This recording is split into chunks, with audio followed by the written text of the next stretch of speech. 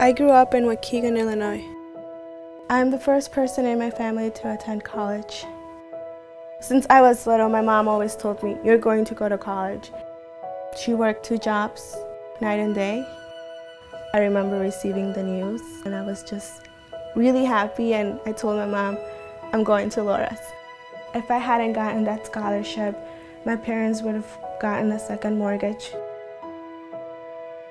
Right now, what I'm holding in my hand is one of the last memories I have of my grandpa.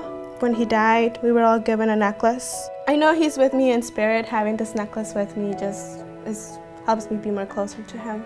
I always grew up with a Catholic identity, and he always taught us that faith was #1. It's really exciting to go to college, being the first one, because you get to set the goals for everyone.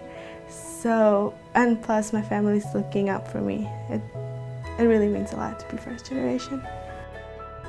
My name's Yvette Bahena, and I'm a freshman and a braidback scholar at Loras College.